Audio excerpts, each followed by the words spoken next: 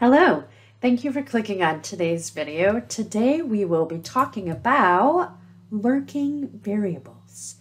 Ooh, it kind of sounds creepy, right? Like, what is a lurking variable? Well, it's kind of just like it sounds. So if you hear lurking, you think of something in the background, something doing a work or thing that you're not quite sure what it is. You just kind of have a feeling it's there.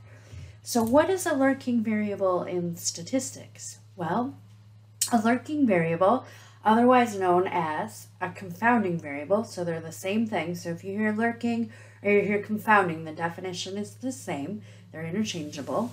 A lurking variable is usually related to an explanatory variable, or if you have more than one explanatory variable, it's related to at least one of them, and it usually influences the response variable in some way. Now, if you've forgotten what explanatory and response is, let me quickly remind you. Remember, an explanatory variable explains, so it affects change in the response variable. And the response variable responds to the explanatory variable. It's kind of how they get their name. So explanatory is changing or affecting change in the response variable.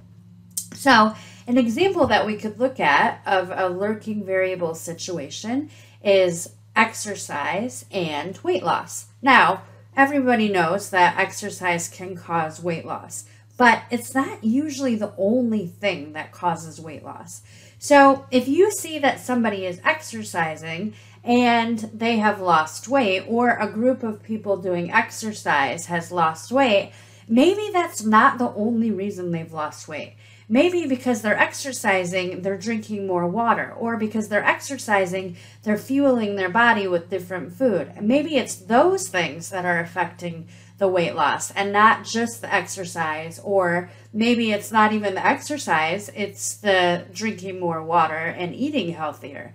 So that's an example of a lurking variable.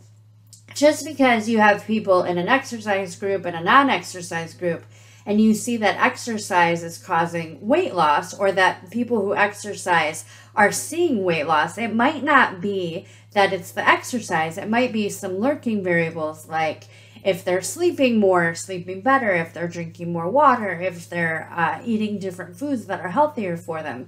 So that's one example of a lurking variable. Another example might be, if you've heard this, I've heard that if you eat honey from bees in the area that you live, you will be less likely to be affected by allergies.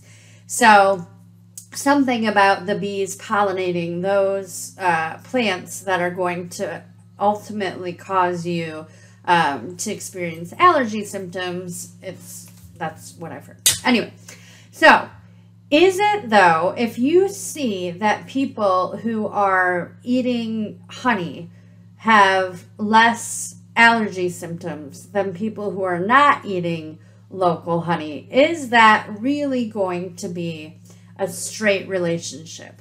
Or are there lurking variables like genetic predisposition? If they've experienced allergies in the past, are they eating other foods that help them to not experience allergy symptoms? Is it, the area that they live? Is it the time of year? Is it how much rain we're getting? Is it how much heat we're getting? All of those things can lurk in the background and affect allergy symptoms. It wouldn't just be the honey from the bees. So hopefully you can kind of see what the definition of a lurking variable is and what the challenge of it is. And those lurking variables tend to become a problem in observational studies because you can't control for, who's in what group, and you're not measuring everything. So the goal is to be able to measure those lurking variables so that you can at least account for them. And the best way to do a study to avoid those lurking variables is to actually do a designed experiment so that you can control what groups people are in. And then it tends to be the case that some of those lurking variables dissipate because there aren't commonalities amongst the individuals in explanatory groups because you've put them in those groups instead of them choosing. Because it tends to be the case with people, when you make one choice, other choices come along with it. So hopefully that helps you to understand lurking variables a little bit better. And I will see you in future videos.